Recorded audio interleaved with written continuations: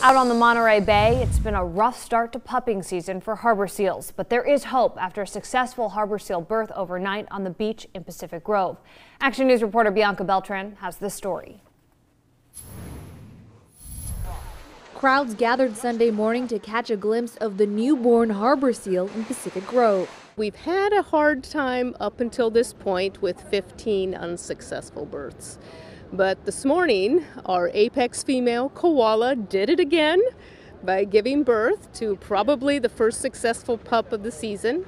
The pup is very strong. They did their little nose-to-nose bonding. It's already nursed, and it's been taking swimming lessons, and right now they're resting on the beach. The pup sighting made the trip to Monterey Bay all the more special for this family visiting from Alabama. It's a really little baby. You can only see its tail, but even its tail is so cute, and it's like a connection between all of us. It was really fun to see them, like what they do when they are pregnant or when they have babies with them. Volunteers have set out binoculars to help visitors get a closer look without getting too close to scare off the seals.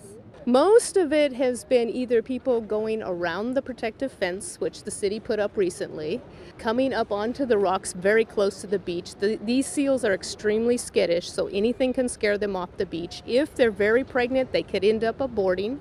If they already have a pup, they could end up abandoning that pup. Kim says a third of the population was lost over the last 2 years. Bayonet volunteers counted up to 150 harbor seals on the beach Sunday morning, with as many as 30 pregnant females, a sign of a successful pupping season ahead.